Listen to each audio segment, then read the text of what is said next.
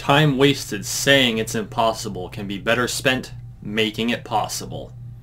Nataro Badgerul. Welcome to McBain Moments. So, let's talk about the impossible for a few minutes, because there are things in our lives that we often see as impossible, and we need to know that nothing's impossible, generally speaking.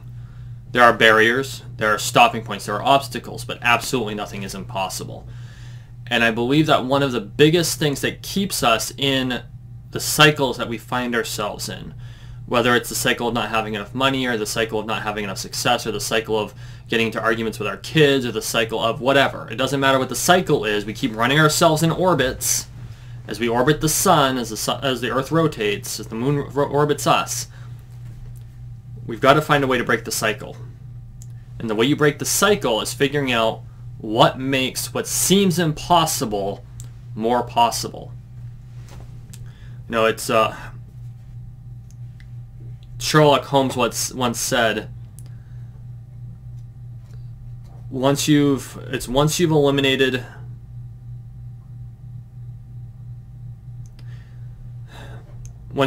other factors. I'm doing a terrible time paraphrasing this. What was once seemed impossible, however improbable, must be the truth.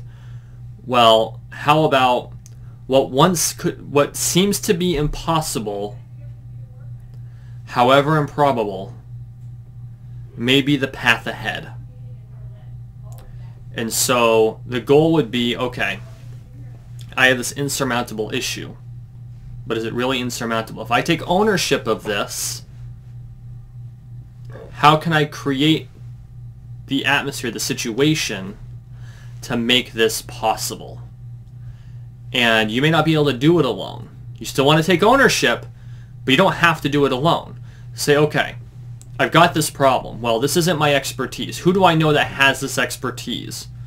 Well, maybe Jim has that expertise, so I'm going to talk to Jim. Jim, I have this problem. How would you overcome this? And Jim goes, well, honestly, I don't think you can really do it, but if I were to try, this is how I would do it. And so you go back and say, Jim, can you help me try this? Because we got to get through this problem. And then you run into another issue, and it's like, oh, we weren't expecting this. Well, this isn't Jim's expertise, but this happens to be Nancy's expertise. And so you go to Nancy and say, hey, Jim and I are working on this project. Nancy, can you help us with this bit? We can't figure this piece out. And she comes in and she's like, oh, yeah, this part of the puzzle slots in like this. And you're like, great. And so the three of you are now working on it. You build this team, and you break the impossible into its individual parts. And you figure out, okay, when broken down into its parts, these pieces are all easily taken care of, and these pieces are more difficult. And this is really the crux of why it feels impossible. And so you go, okay, who actually understands this piece or group of pieces? And if we have to, we'll break down the impossible piece into several pieces that other people can do. And you all learn from it, and you all work together, and you overcome that impossible goal. It's a matter of resource management. And I know people hate thinking of other people as resources, but it's not in the same way that, say, oil or gold are resources. You can leverage the skills of others. You can leverage your relationships to solve problems. And oftentimes, it's on an exchange. You know, I go to Nancy and say, hey, Nancy, I've got this problem. I know you won't know how to do it. Can you help me with it? And later on, she goes, hey, Julian, now I have this problem that I know is your specialty. Can you help me with it? And so then I turn into a resource for her impossibility, making the impossible possible. More people waste their time saying it's impossible when really it's just a little bit out of reach. Think about that for a second. More people waste their time saying something is impossible when it is, and they just don't want to put the effort forth because it's a little tough. That's why so many people go through life without achieving what they want to achieve. And for some people, it's not even that much. And there's nothing wrong with that. You know, you don't have to be the next Elon Musk to be fulfilled. But you should always have goals. And they should always be just a little bit out of reach. And you should always have to figure out how to stretch your abilities to achieve the next level. Because if you're stagnating, it's a bad place to be, man. You don't want to be there. When you stagnate, you stop growing. Which is obvious because that's what stagnation means.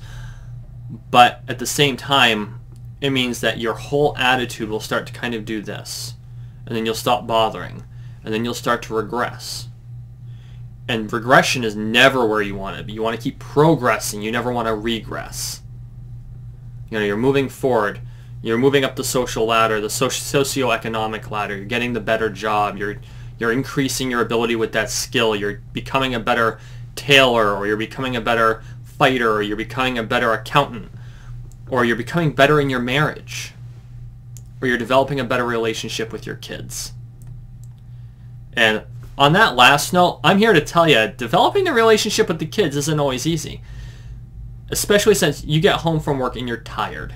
And you don't want to deal with things. And that's when the kid's like, can I have some of your time? And it's in the act of saying yes, even when you don't want to, even when it's tough. Because you can always say no. No, I'm too tired. No, I'm watching something. No, I'm doing this other thing. No, I got this kitchen to deal with. No, I've got this meal to make. Your ability to be flexible and engage and grow that relationship with your children will be critical as they get older for their interpersonal relationships, and as you get older, as not only do they will they eventually have children. Sorry, parents of young kids, eventually they're going to have kids too. And then keeping that relationship going. What if something happens to you? It may come a time where you may rely on your own children to take care of you. If you don't have that relationship, you've got nothing. Keep building. Building your life, building your career, building your hobbies, building your relationships. Because if you're not building, things are breaking down. Take a moment, make sure you subscribe. This has been a McBain moment.